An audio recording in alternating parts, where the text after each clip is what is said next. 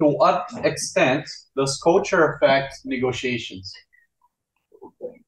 That's an excellent question. Now, culture affects negotiation massively, but not as much as human behavior. Because below any culture, we're human first.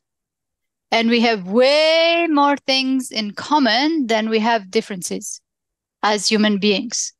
It's way easier to connect with people from any culture if you focused on them being a human being than them being American, African, Asian, whatever it is. Now, of course, culture is very important, but so is education, so is background, so is past traumas, so is all those things that influence a negotiation.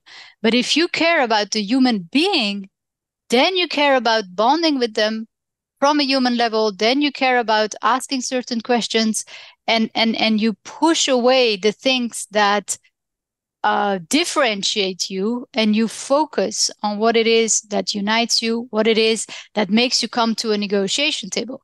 Because remember, if somebody is negotiating with you, that means you have something that they need.